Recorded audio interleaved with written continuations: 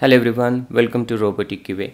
So in this video, we'll see how can LLM create the Markdown file for you. Okay, so let's say you have one image file available, let's say Selenium architecture, and out of that image, you want to create the Markdown file. Okay, so how that can be done using the LLM. Okay, so to create the Markdown file out of different file format, let's say from PDF you want to create Markdown file for PowerPoint, Word, Excel, image, audio, HTML, okay, zip file, YouTube URL. So from all these type of supported format, you can create the Markdown file. Okay, so using this MarkitDown tool. Okay, so this is provided by Microsoft. Okay, so but to do it, you need to install the MarkitDown, you need to follow some commands and everything. But if I tell you, you can do it using the single one line. Okay, you just ask Copilot, okay, please create the Markdown file for this image, and that's it. So Copilot will do all these things.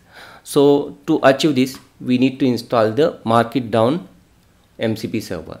Okay, so in today's session we will discuss about how to install the MarkitDown MCP server in the VS Code. So I have this VS Code. I just created simple project. It is empty. There are only two files. So, okay, just to demo it. So we'll convert this image.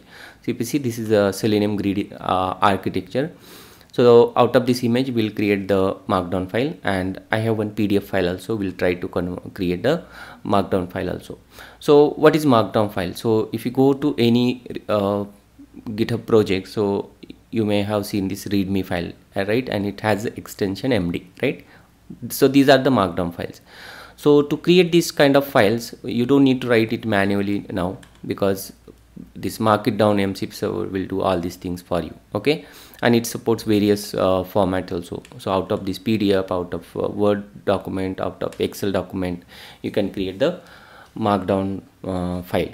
Okay, so let's start with this. First we will install the MarkitDown extension.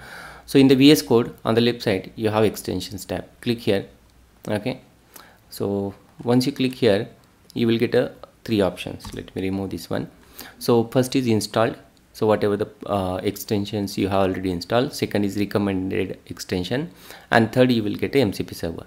So currently there is no MCP server installed. So in this VS Code, so I'll click on this MCP servers links. It will open a new URL in the browser, and here you will see the list of tools available, MCP servers available for agent mode. So in GitHub Copilot we have ask mode, chat mode, and agent mode. So the MCP server supports in the agent mode. Okay, so what are the tools are there? Like we have developer tools and productivity, and lots of tools are there. But today we are focusing on this one, MarkitDown.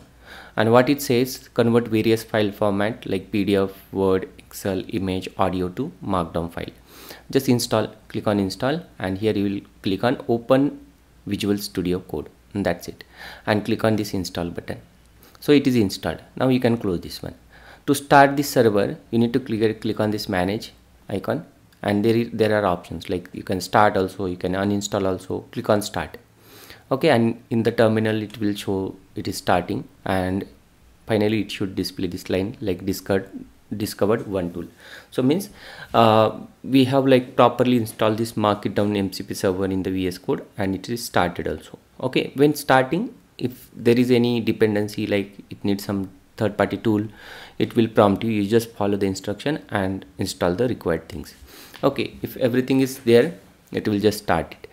Next is you have to go to the GitHub Copilot and just navigate to the agent mode. Okay, so if you are in ask mode or edit mode, go to the agent mode, and in agent mode is in the tools icon, right? Configure tools. So if you click here you should see the MarkitDown tool is available. Okay, by default you will see the built-in tools, like these are built-in tools like changes, code base, edit file, all. And if you scroll down little bit, you will see the option MCP server MarkitDown, and it is checked, means it is available and it is running now. So let's go to your project, and you see we have this architecture image, right? PNG file, and out of this PNG file I want to create the markdown document, right?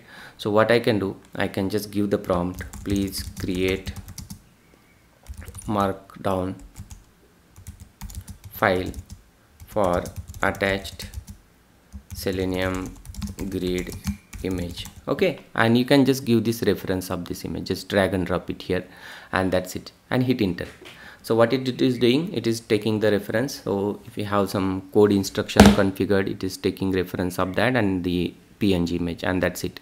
It created the file, and you see it says the markdown file named Selenium grid architecture.md has been created, including the attached Selenium grid image and description of its architecture. And if you want to modify, let me know.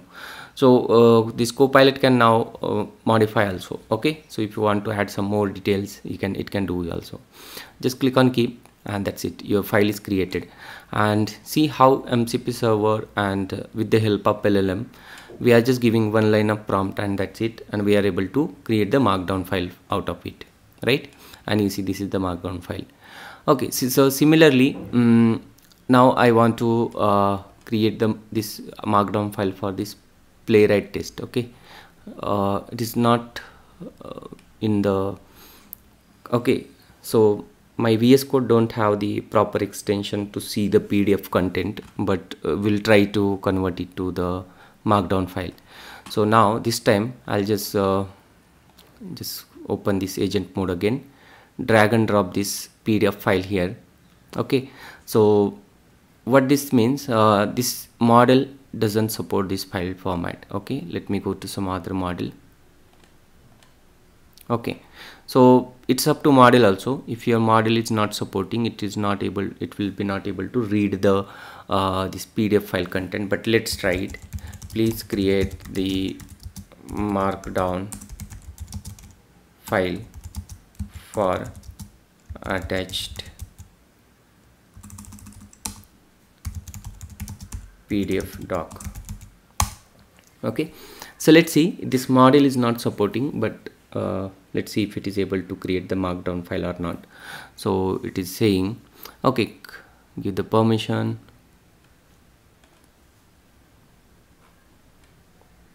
and let's see if it is able to.